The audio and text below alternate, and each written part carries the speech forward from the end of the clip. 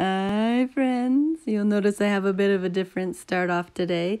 We're trying the whole voiceover video. There's another YouTuber video vlogger guy that does a cooking show that starts off kind of like this. He does like his lower half. He's never has his face in it. So I figured I'd just kind of try that out so you don't have to see me. You just get to see what I'm doing. So I'm going to do a cheesecake recipe, Cheesecake Factory spin-off. And it's roasted garlic farfalle. We're not going to use bow tie. We're going to use penne just because I didn't want to look around in the cabinet for the bow tie. But you see I've got some onions and mushrooms and sun-dried tomatoes already cut up. You can kind of measure how much you want of each. I used about a whole small onion. You need some white wine, some frozen peas, and bacon. I shredded some fresh Parmesan. It calls for pancetta, but to make it cheaper and faster, I'm using thick cut bacon, and there's chicken breasts roasting in the oven.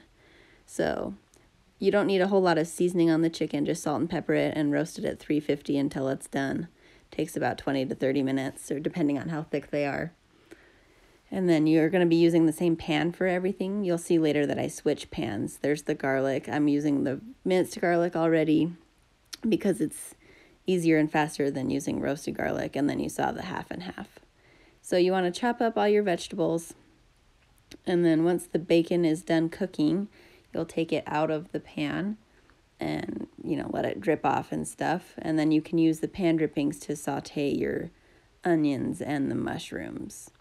You don't want to put the tomatoes in there yet or they'll get dry and weird. So just leave them on the cutting board. And then make sure you're not salting or oiling your pasta water.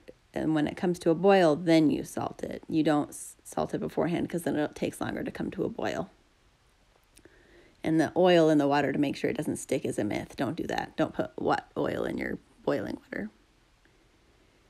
So then, bacon's almost done. Water's coming to a boil.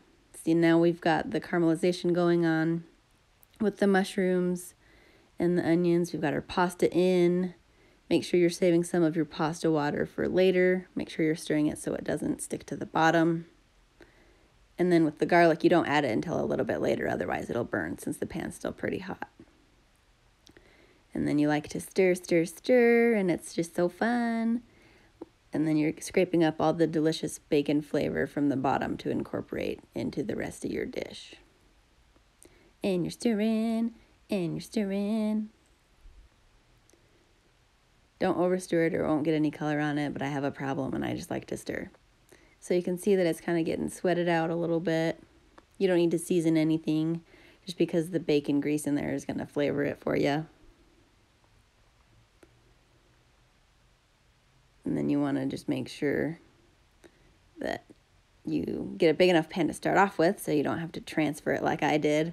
I wasn't thinking about all the crap I have to add. So we put the peas in. You can add them frozen. It's not a huge deal. And you just want to stir everything all together. So the pasta was not quite done, but you want to do that so it's not quite al dente.